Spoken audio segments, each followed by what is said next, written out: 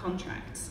In his talk, he will share his personal story with the early Ethereum team and what got him to start on what he dubs the Oracle machine.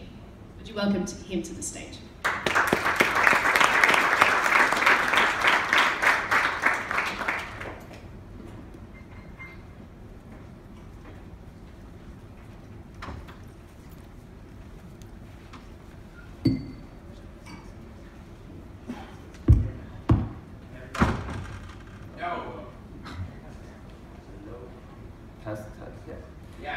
Great.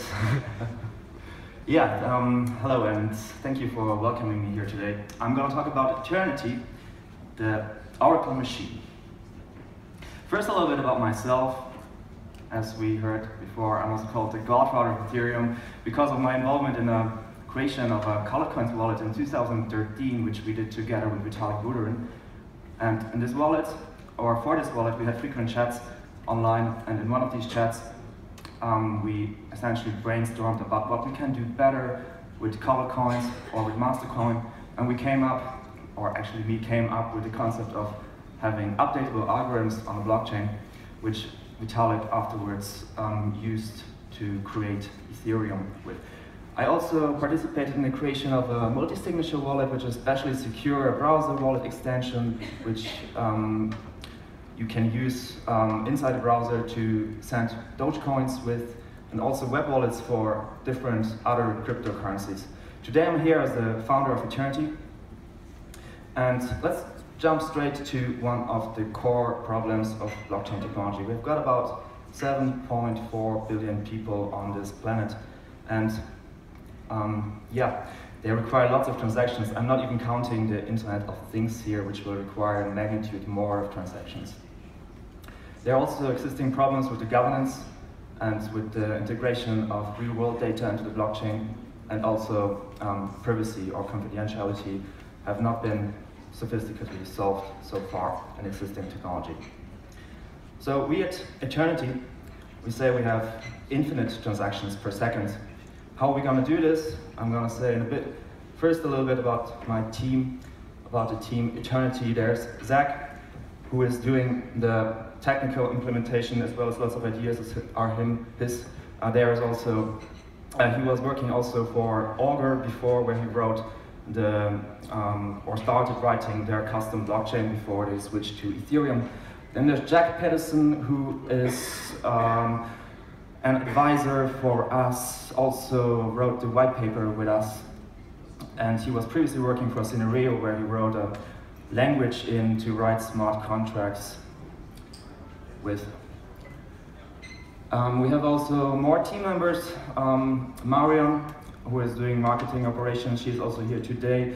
She had experience in the Silicon Valley. And Nicola Stoyanov, who is our business developer with multinational experience in the past on different continents. So what is Aeternity? Aeternity is a new blockchain for scalable smart contracts interfacing with real-world data. The scalability gets solved through one of our core innovations here, the state channels, Turing-complete state channels, which enable trustless off-chain smart contracts. So how does this work? When you open up a state channel, you do an on-blockchain transaction, yes, and you put in some value into this state channel, and then you can transact with the counterparty an infinite amount of times, just limited by the speed of light. And usually, these smart contracts never touch the blockchain. Only in case of settlement, or in case one of the counterparties disappears, then it needs to be enforced by the blockchain. You publish the smart contract in the past date, and the blockchain executes it and gets to the same result as if you had done everything on-chain. So this is very efficient. Here's a comparison. When we do everything on-chain, it does not scale. Really imagine you need to copy and store every single paper contract with everybody else in the world who writes paper contracts. It's simply impossible. With bits and bytes, we have less storage, yes, but still it's too much data.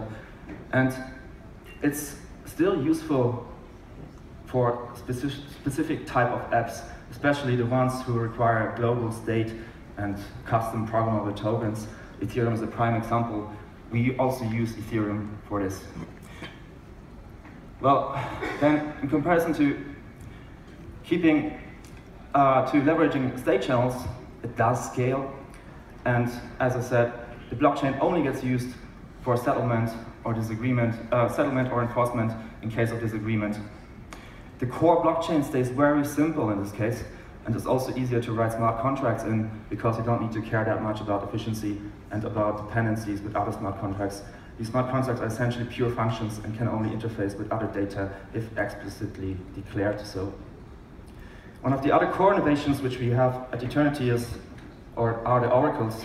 And the oracles are a way how the blockchain can see the outside world, or how outside world's data can be imported into the blockchain. So we also say that Aeternity is a decentralized oracle in a similar way how Arbor or Gnosis works. It's done with an on-chain prediction market, and it works with everything which is of public interest and publicly known. It does not work for small little things, physical objects in between two parties which are not publicly known, but it works very well, for example, for betting on sports, for example, football games or elections, generally event contracts, prediction markets, insurances using weather information for crops in Africa, for example, and also for financial derivatives. You can import any data from public exchanges and create stable coins, CFDs, and yeah, many more. I hope maybe you have also ideas. Please come afterwards to us to talk. Also, a very innovative or different, what we do differently here at Aeternity is the consensus and the governance part. And the core question is, how do we make the right decisions together for the future of blockchain? So the consensus is a proof of work consensus. So we don't really think 100% proof of stake can work at all. But what's super cool is that the mining algorithm is called cuckoo cycle by Trump.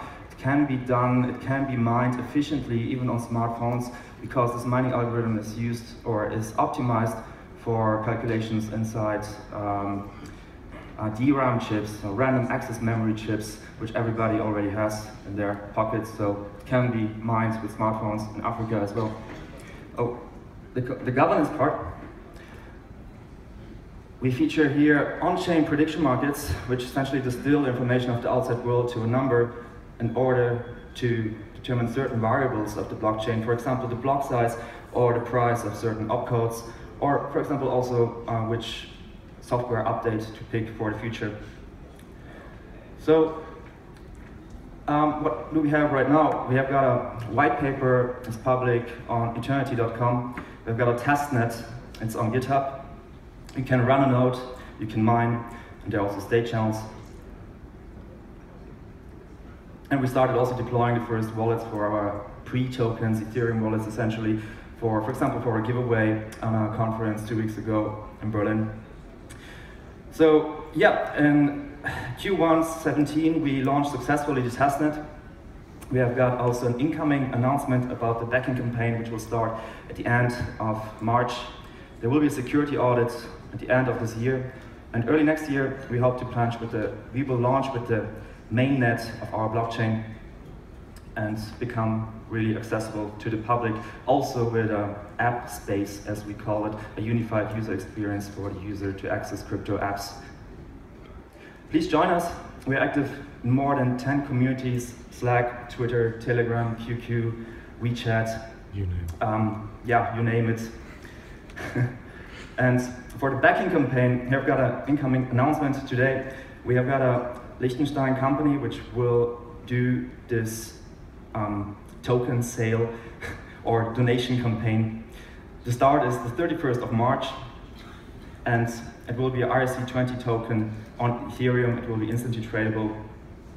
And yeah, if you want, you can contribute in this backing campaign with Ether, or also generally with your time. We also have an incoming announcement for the bounty campaign. I would like to end my talk with a quote of Steve Jobs. I'm an optimist in the sense that I believe humans are noble and honorable, and some of them are really smart. I have a very optimistic view of individuals. So why is this important here? He's essentially talking about decentralization. probably he was not really aware of blockchain technology, but all what blockchain technology is and does in crypto in general is to provide tools to people to be more sovereign about their finances and about their identity, and also to be able to prove that they had access to certain documents in the past. Thank you for listening. If you have any questions, come to me afterwards. Bravo!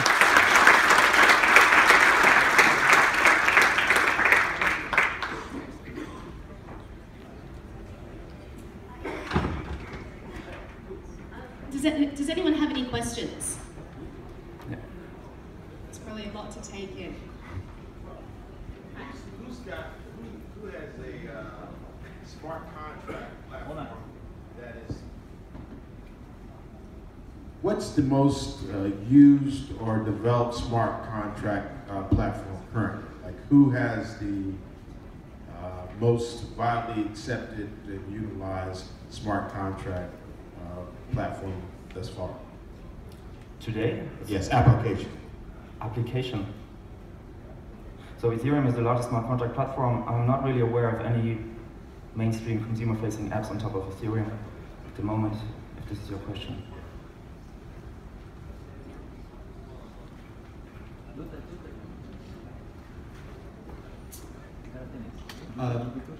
In the past 10, 20 years, we built very reliable and resilient systems that are still centralized.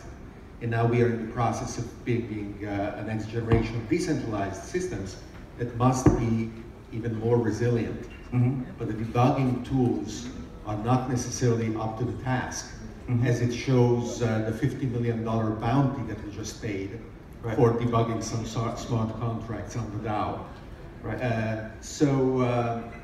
What are you doing in order to make sure that your code is going to be not only smart, but also robust?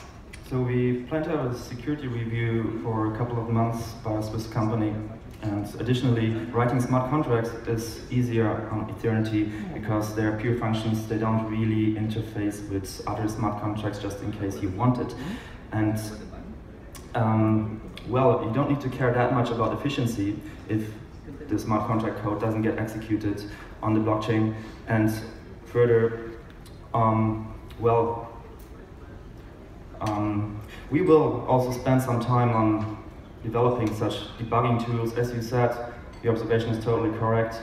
This ecosystem is still not mature. There will be lots of change, and we will see many more blockchain projects also coming up. I always say to find today a blockchain developer is like finding a web developer in 1993.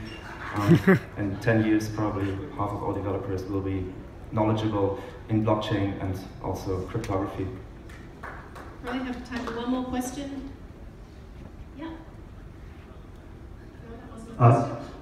Thank you for your presentation. I have a question about mining. You said we can mine with a smartphone. Yeah. Is it because the difficulty is very low for now, or is it stay like that? Because the difficulty is low now? I'm sorry, I don't see you. The light is like. You said we can mine with smartphone. Yeah. Is it because the difficulty of the network is low? So at the moment we don't have any difficulty because the public network is not live. The idea behind the cuckoo cycle is that it's optimized for computations inside random access memory chips. So these chips are essentially already built ASICs, which everybody has in their pockets. So you can mine without a magnitude loss of efficiency here. And also the energy requirements are far lower. The limiting factor is the access to these chips. Thank you so much.